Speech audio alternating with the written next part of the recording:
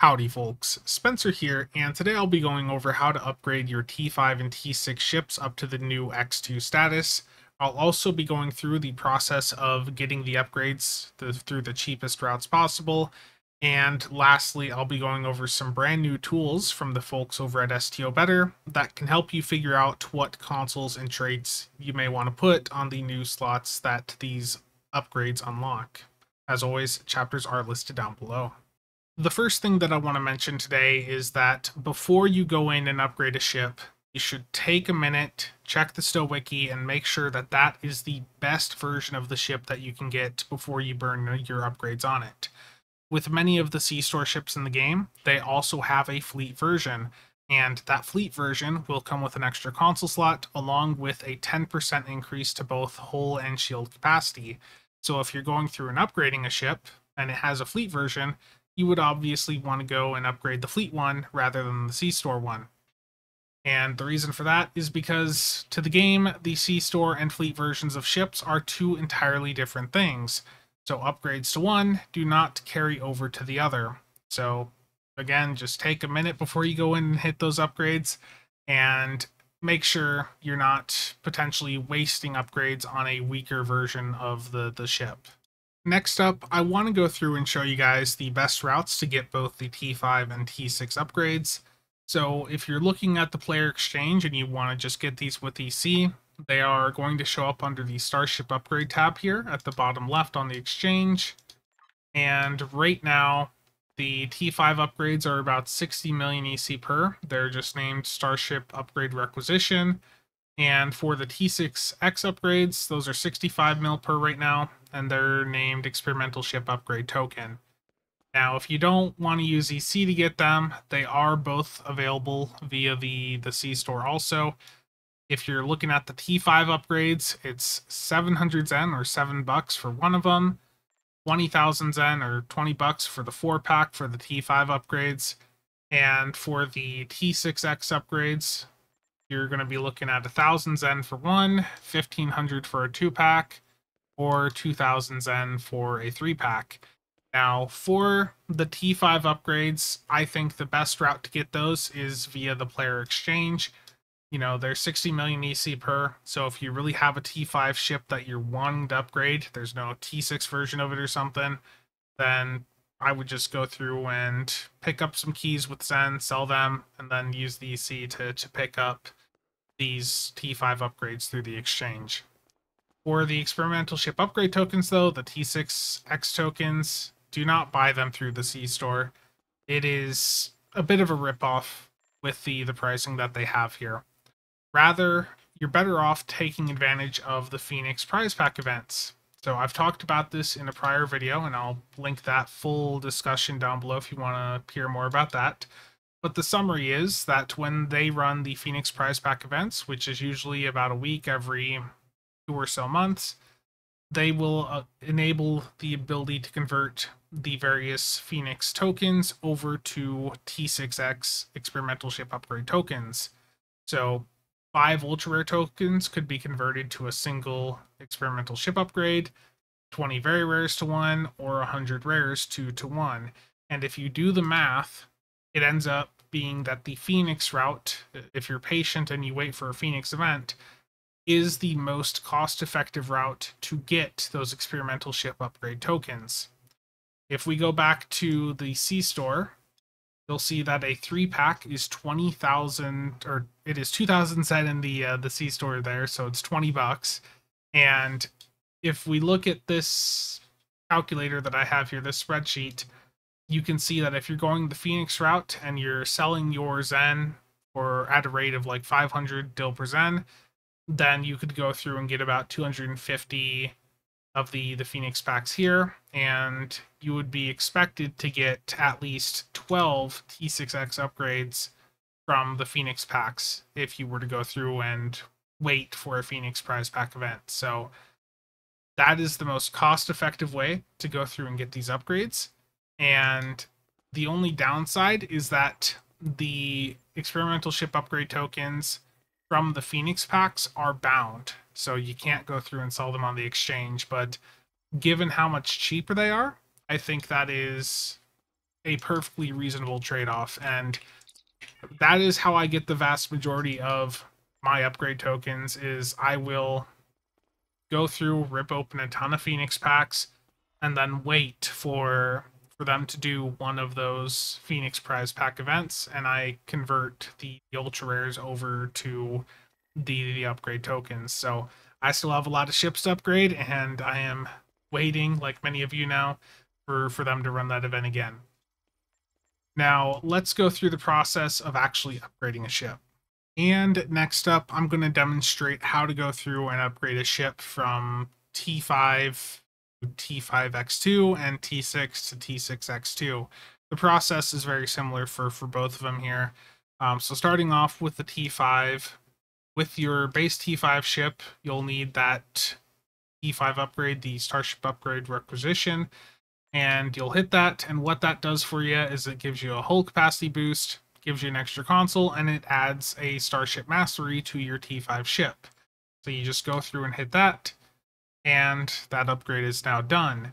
Now, what you can do next is the same for both T5U and for a stock T6 ship, and that is you'll have this button here, and what this is the first X upgrade. This will net you an additional device slot, an additional console slot, and an additional Starship trait slot. This first one will cost just one experimental ship upgrade token. And once you've done that, the next step would be to go to X2. So the button is the exact same. The difference is here is that the first X upgrade only needed one of these experimental ship upgrade tokens, and the second to get the X2 is going to require 2. So you'll need a total of 3 of these experimental ship upgrade tokens to take a T6 ship or a T5U ship up to the X2 status. So it is a bit costly, but with that X2, you are gaining another device slot, another universal console slot, and another Starship trait slot.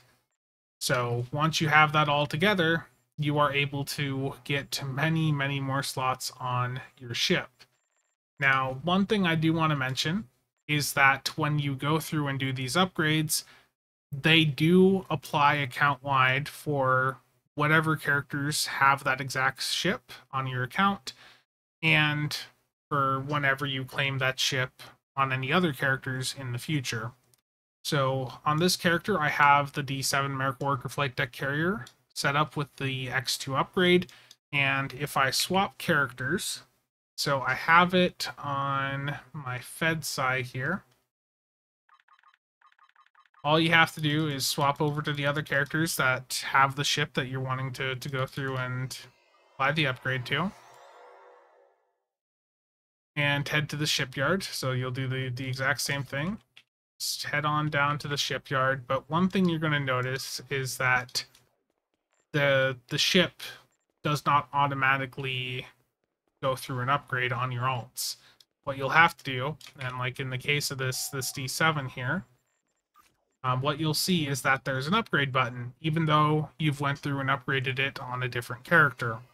If you hit that, however, you'll see that given that you have already done that upgrade for that ship on a different character on your account, that you have to go in and hit the button, but the cost is 0. So I can hit that. It did not consume any tokens because I already paid for it on a different character, and now I have this ship at the X2 status on another character on my account. So that is just something to keep in mind. I've seen some people freak out because they upgrade a ship on one character, they swap to a different character, and they see that the upgrade button is still there. That is normal. You just have to go through, hit the button, and complete the free upgrade. So don't freak out.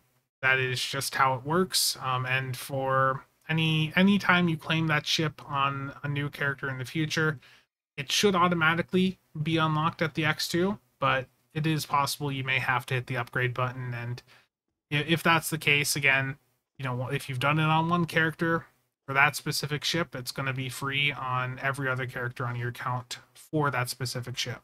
Now, once you guys have your ships upgraded to X2, I know that there's going to be at least a few of you wondering, what to slot in the additional console slots and additional Starship trait slots that these upgrades provide. Well, there are some really nice tools from the folks over at Stow Better that can give you some guidance on what traits and consoles you may want to consider putting in all of the new slots that you now have on your ship. So the first tool here is Alicia. This is one that they just released last week, and this is a console assistant. So what this does is it will let you input information about what you're trying to build with your ship, and it will give you a list of what consoles are going to be best for you to use. So to use this tool, you'll want to go to the link that I have down below, and the first thing you're going to want to do is go to File, make a copy at the top left, and this will make a copy of it on your Google Drive account so that you can actually go through and edit it. Then at the bottom left here, go to the Console Output tab, and here's where you can input your information. So let's just start at the top and work our way down.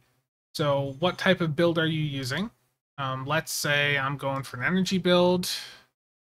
Let's say I'm using beams. Let's say I'm on like a beam overload phaser build. So I'll hit that. Then there's price tier selection. You check each of these boxes for what type of ships you can afford to get for your build. If you're able to go in and pick up promo ships, you hit that checkbox. And what you'll see is that over at the right side, it's going to start to populate the information over there. So select everything that is within your budget. So if you want to just go through and select everything just to see what the most optimal recommendations are, you can go through and do that. But if you wanted to leave out, say, promo and lockbox ships, then you can also just go through and toggle those off. And for the event one down here, there is a drop down for what year you started playing or what year you started doing events so that it knows what you have access to. So I'm just going to hit 2014. And then you need to input the number of consoles on your ship now. So, let's say I'm going through and trying to figure out what the best things to slot on this D7 are. So it's got 3 Universal, 5 Engineering, 3 Science, 3 Tac. And if I go back to the sheet here, I can put in that information. So 3 Universal, 5 Engineering, 3 Science, and 3 Tactical. And you see that it's auto-populating the list over there. Now I'm going to say that this is 8 energy weapons, because it is. And there is a drop down here, too, for if your ship is from any of these races here. There's sets that some of those ships have that may be worth using, but the ship that I'm selecting is not part of that, so I'm going to leave that alone. I'm going to say that I am using Universal Designs and Unconventional Systems, and I am going to say that I do have a bias for hangar pets on this build because this specific build is a carrier. So here we go. We can see the information that it's recommending. And you can just go in, and keep tuning the price tier selection to see what the different options are. And here we can see the recommendations it has for me. And if I wanted to just focus on my weapons more than the pets, just hit that drop down there at the bottom left, and it's now set me up with a focus towards weapons. And if I wanted to have just a in between to like buff them, both up quite a bit, they do have a sum option here, so it's none, sum, or maximum for the hangar bias. So I just tried sum there, and doesn't look like it did too much. Go back to none. So it just changed some of the honorable mentions there. So you can play around with this, and it's telling you the best things you could slot in your universal consoles, the engineering, science, tactical. And if there's things you don't have, it does also include a list of honorable mentions, so some alternatives that you may want to consider. And again, if you wanted to remove like promo, lockbox, lobby, all the premium stuff here, you could go through and remove those from the recommendations to just have things that are a bit more accessible. So that's the first tool, very handy to use, and they did a very good job with this. Now the second tool is also from Still Better, and this is a tier list that they have over on their website. This has tabs here for different build types, so projectile, exotic, and energy.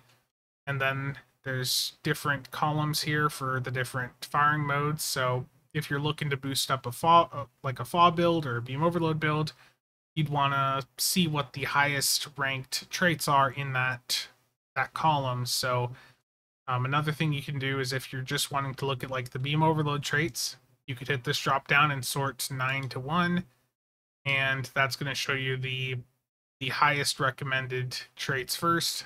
You don't have to follow this, 100%, but this is good to look at as a reference to get some ideas on what traits you may want to consider slotting next.